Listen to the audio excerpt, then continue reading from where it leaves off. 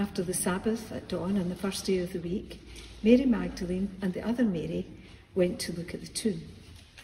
There was a violent earthquake, for an angel of the Lord came down from heaven and, going to the tomb, rolled back the stone and sat on it. His appearance was like lightning, and his clothes were white as snow. The guards were so afraid of him that they shook and became like dead men. The angel said to the woman, "Do not be afraid, for I know that you are looking for Jesus who was crucified. He is not here, he is risen just as he said. Come and see the place where he lay. Then go quickly and tell his disciples, he has risen from the dead and is going ahead of you into Galilee. There you will see him. Now I have told you." So the woman hurried away from the tomb, afraid yet filled with joy, and ran to tell his disciples. Amen. The Sabbath has ended, so let us wander to the tomb with Mary Magdalene and some other women. I'm remembering that the Sabbath is a gift from God. It's the day of rest. It's the day to trust that God is sufficient in and for all things. It is that day of the week when they would have had time, more time than on any other day of the week, to wonder about the events they'd witnessed. A day spent wondering about the future they'd hoped for. The one they had hoped would bring redemption, Jesus, has been crucified. He was their teacher, the prophet, the one who was powerful in word and deed, and now he lies in a tomb. Surely their hearts are sorrowful. How well did those who had seen Jesus die on the cross, how well did they rest on that dark Sabbath? The hopes and fears of all the years of waiting gone, or so it seemed, until the women go to the tomb. They are startled and they are fearful. There's a lot of fear in this story of stories.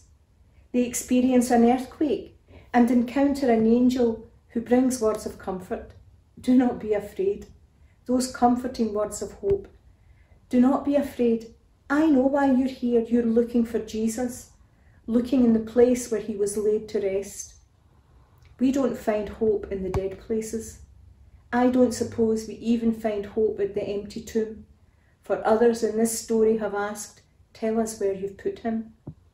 No, we find hope because he is risen just as he said he would.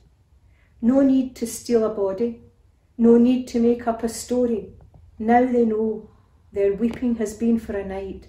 There is joy on this resurrection morning. Who would have thought that a wander to the place of the dead would lead to such joy and wonder?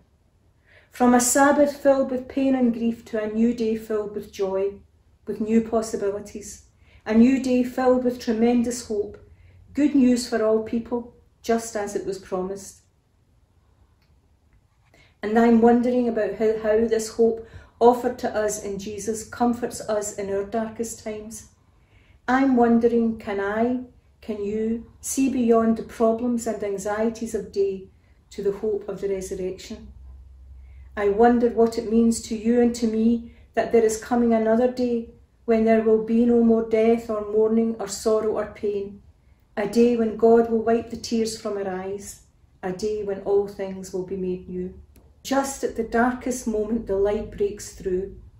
How true are the words of the psalmist, "Weeping may endure for a night, but a shout of joy comes in the morning."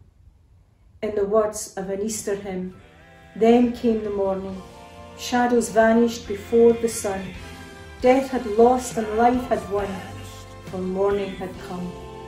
May this day be for you a day of great joy, for the Saviour of the world is risen. He is risen indeed.